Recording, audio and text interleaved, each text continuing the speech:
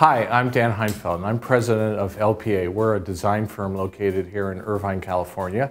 One of the things that's really been interesting that I was asked to do is try to help people figure out how to hire the best green architect. And that's always been a very daunting sort of question, as you know, because you always see firms and they look all the same.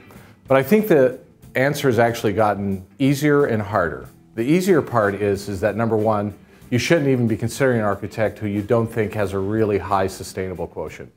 That's just right off the bat. And so, but the hard part of that is then, how do you really know if an architect's green or not? Or how do you really know if an architect's sustainable or not? And so I think there's a couple of kind of keys. Number one is you really need to understand how long have they been doing it. There's a lot of people who are doing it and who are saying right now that I'm a green architect, I'm a green designer, a lot of greenwashing going along. You really want to understand how long someone's been doing it and how committed they are to it. That will actually tell you how committed they are to it. So I think that's a really important key. It's just one, how long have they been doing it?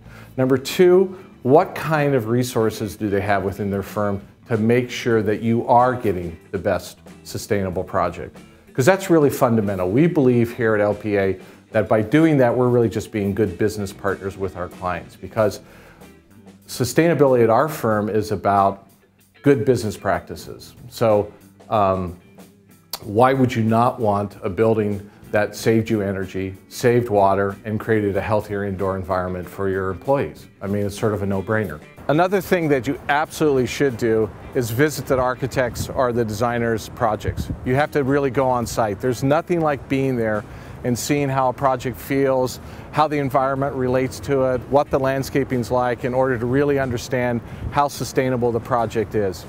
Another thing that's really important to do is to understand how the sustainability is going to be done. Is it really captured just in a small centralized group within the office, or is it more broad? Is it spread throughout?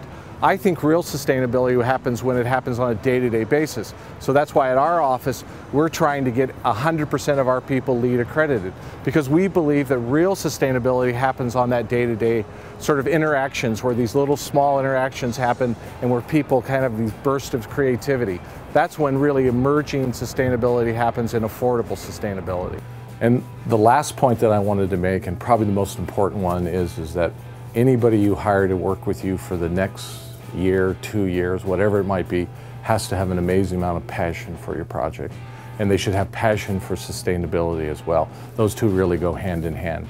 And if you can find those combinations that I talked about earlier, and the passion that someone has for it, and really delivering sustainable projects, then you'll find the right design firm for yourself. Thank you for joining us, and visit our channel often.